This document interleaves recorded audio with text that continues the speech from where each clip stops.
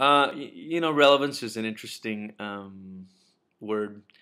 I think we're fine with relevance, honestly. I think we don't need, if we never spent another minute of our energy trying to be relevant, we'd be fine. And I say that because by virtue of living, being alive in today's world, you are relevant. You speak the language of our culture. It's just part of living in it.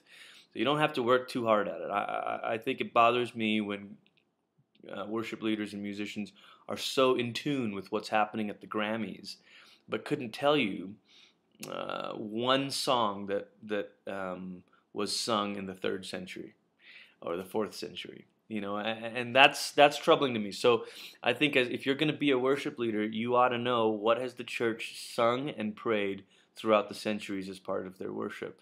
What about the Magnificat? What about the Benedictus? What about the Te Deum? What about all these different songs and prayers that were part of of early Christian worship? Do you know them? Are you familiar with their phrases?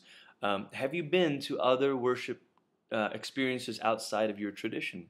Several months ago, my wife and I spent a Sunday morning at the Eastern Orthodox Church in town, and we sang an English translation of a liturgy.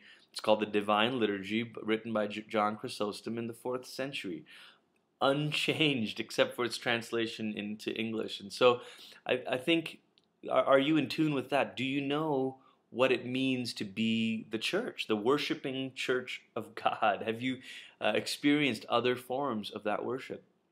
And most of us sadly would say no, but you could tell me what Lady Gaga is singing about. And to be honest, I don't care about that.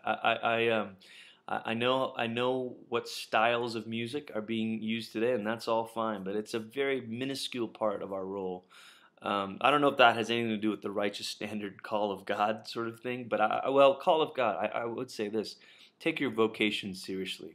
You're not a music leader. You're not a music person.